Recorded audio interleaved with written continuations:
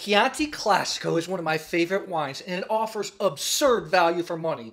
I'm going to talk all about that and show you three wines. That's all coming up.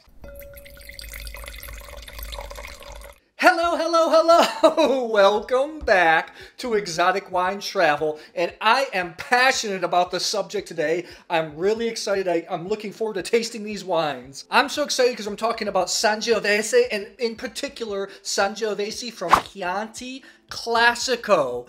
Chianti Classico is a region in the heart of Tuscany. I think the wines are absolutely fabulous. You can get some real bargains there like we have right here in front of us. All of these wines are under $25 worldwide, with two of them under $20.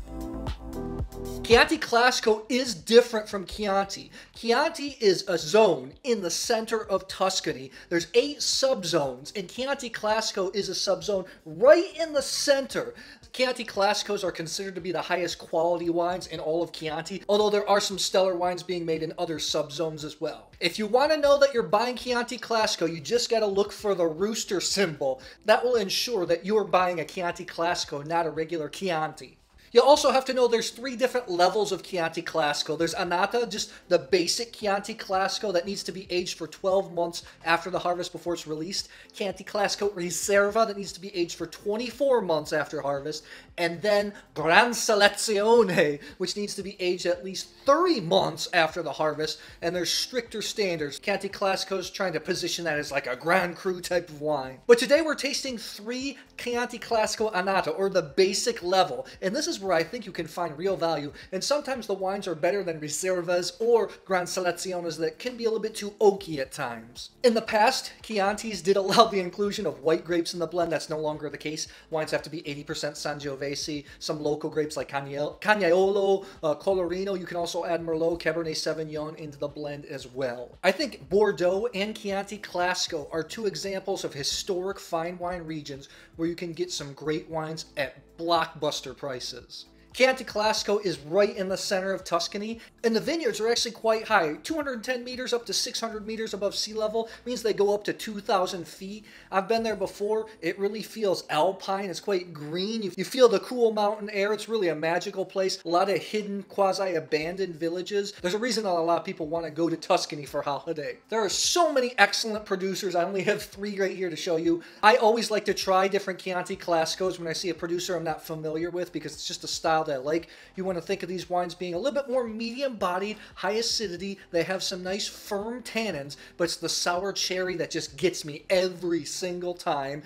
This is a style of wine that I've enjoyed for a long time, and as my palate has changed, I've never really gotten sick of it. The cool thing is these wines can be had at sometimes under 20 bucks, and they're age-worthy as well. I remember I bought a case of Monsanto Chianti Classico Riserva for 17 bucks a bottle. Still have it lying down in my cellar back in the US. Still drinking great.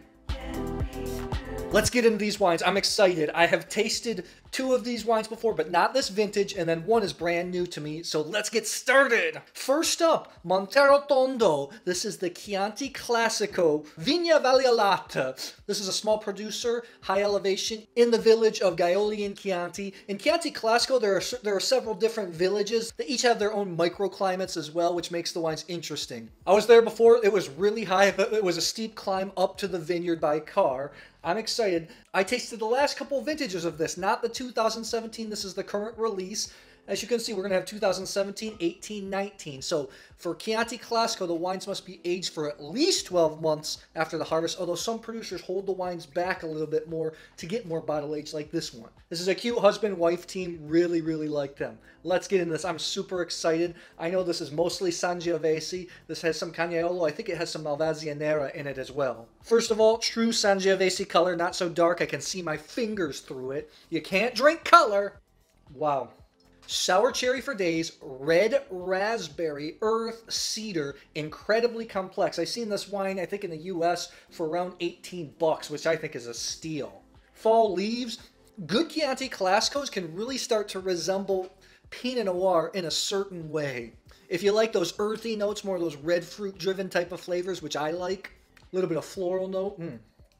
Chianti Classico to a T. Medium body, the tannins are a little bit firmer. But Sangiovese, especially Chianti Classico, when done well, has that nice tangerine peel-like acidity that cuts right through the palate.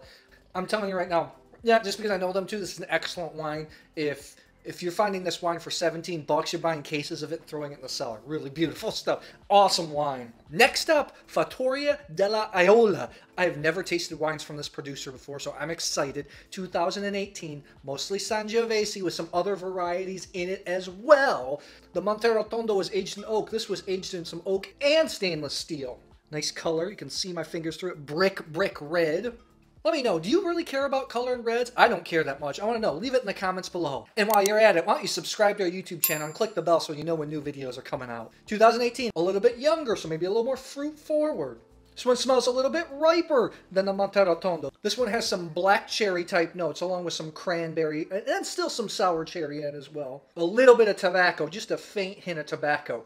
But again, it has the zestiness, this kind of citrusiness that I love to have. To me, on the palate, the Aiola is exactly what a lot of people would expect in a Chianti Classico. There's enough plush fruit up front, but there's this nice earthiness, some fall leaves. You still have that acidity that goes right through. The tannins aren't really, really big. This is kind of like a crowd pleaser Chianti Classico, while I think the Monterotondo adds just a touch more complexity. Delicious, easygoing wine. I think I've seen it also around $17 US, maybe a little bit less in the US and around Europe. So I think at that price it's a steal, especially if you want to drink good quality sangiovese.